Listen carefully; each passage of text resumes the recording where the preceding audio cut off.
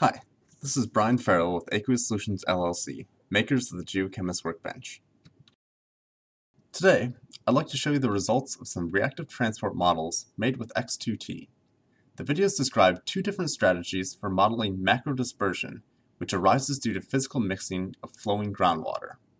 In both cases, lead-contaminated water enters the domain through a point source. We'll use Fick's law first. To do so, we'll specify the longitudinal and transverse dispersivities of a homogeneous domain. The lead moves laterally through the domain by advection and spreads outward due to dispersive fluxes both parallel and perpendicular to the direction of flow. In the second case, we set the dispersivity terms to 0, but we specified a heterogeneous domain in which the porosity and permeability fields vary in space. Once again, the plume migrates across the domain due to advection. The heterogeneity of the medium, however, gives rise to the dispersion in a process termed differential advection. Thanks again for watching our video on modeling macrodispersion.